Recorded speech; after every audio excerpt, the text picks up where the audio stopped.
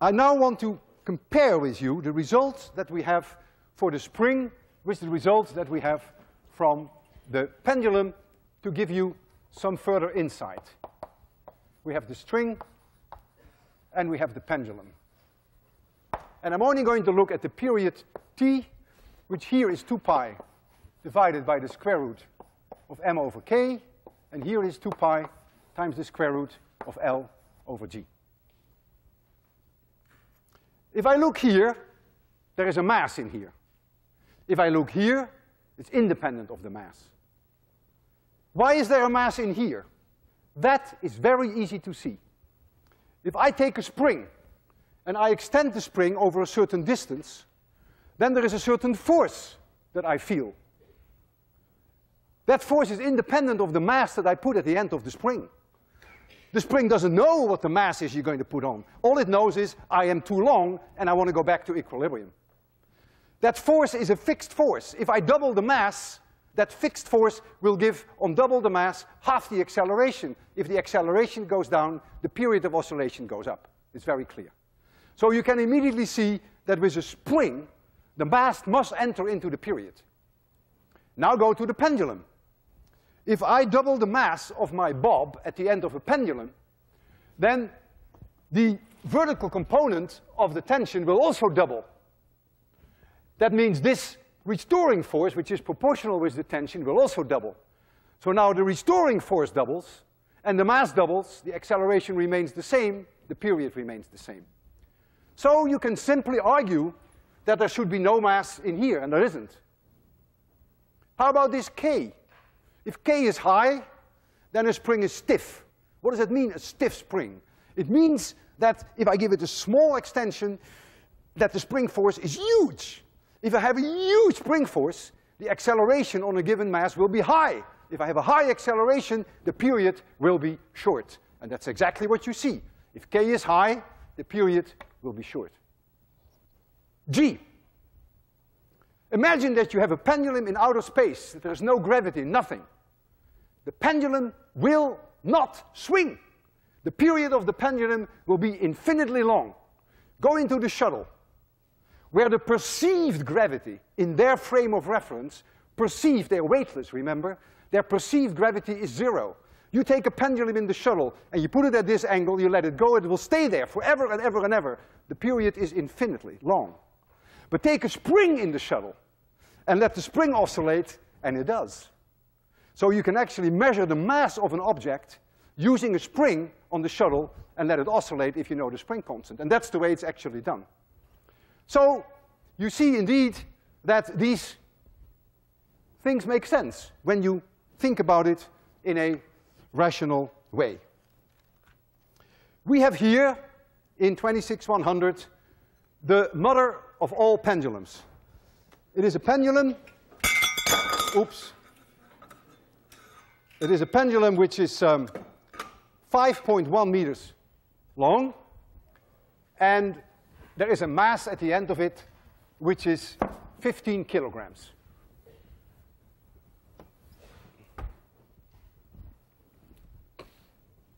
The length is 5.18 meters, and the uncertainty is about 5 centimeters. We can't measure it any better. And the mass at the end of it, which doesn't enter into the period, is about 15 kilograms. The period, which is 2 pi times the square root of L over G, if you substitute in your length of 5.1 meters, you will find 4.57 seconds. 4.57. Since you have a 1% error in L, you're going to have a 0.5% error in your period, so that is about 0.02 seconds. So this is my prediction.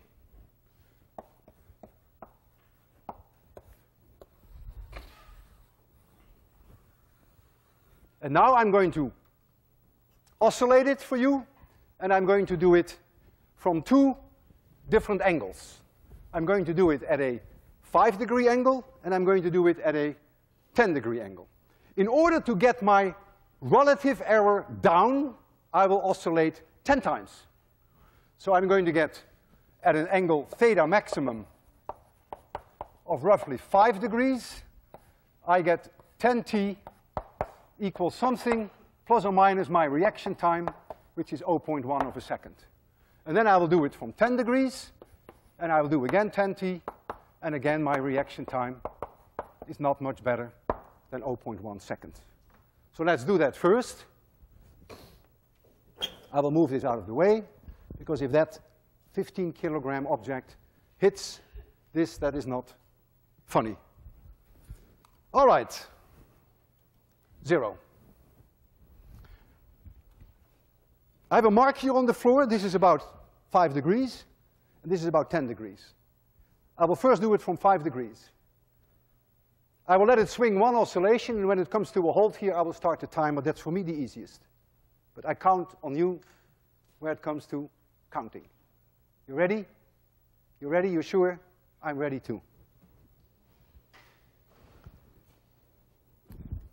Okay. Now keep counting, and don't confuse me again now. You're completely responsible for the counting. So all you have to tell me is when 8 or 9 is coming up. That's all I want to know. Don't even bother me with 3. Don't even bother me with 4. Just let me know when I have to get in position for the final kill.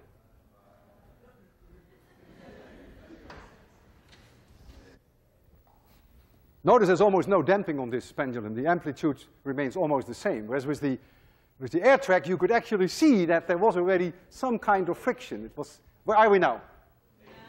9? 9, right?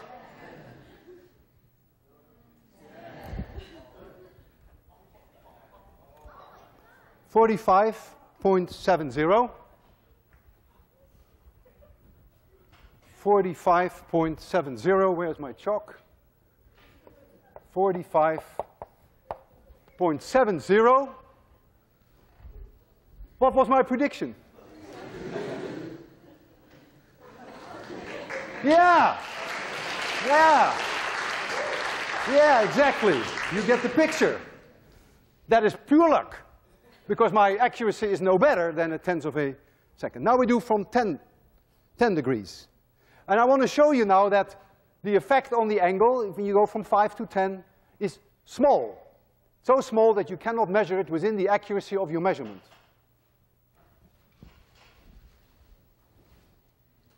Yeah! Okay. Again, relax and count.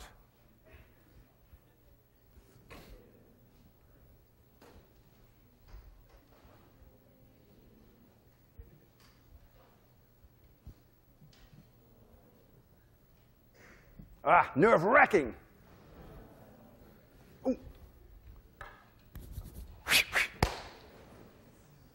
Where are we now?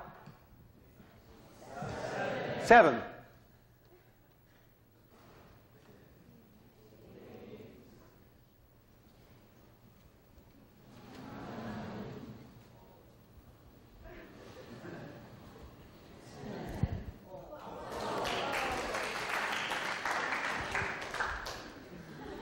Did you expect anything else? 45.75. One of the most remarkable things I just mentioned to you is that the period of the oscillations is independent of the mass of the object. That would mean if I join the bob and I swing down with the bob, that you should get that same period. Or should you not? I'm asking you a question before we do this awful experiment. Would the period come out to be the same or not? Some of you think it's the same. Have you thought about it, that I'm a little bit taller than this object, and that therefore maybe effectively the length of the string has become a little less? If I sit up like this, and if the length of the string is a little less, the period would be a little shorter. Yeah? Be prepared for that. On the other hand, I'm also well, I'm not quite prepared for it. I will try to hold my body as horizontal as I possibly can in order to be at the same level as the bob. I will start when I come to a halt here. There we go. Now, you count. This hurts. Ah.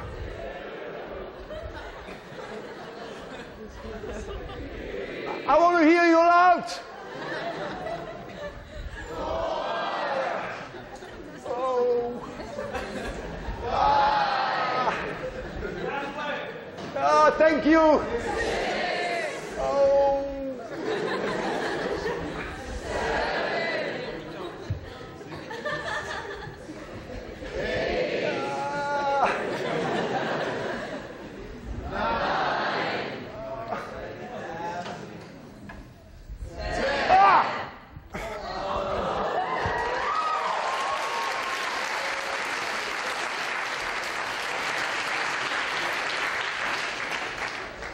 T with Walter Lewin.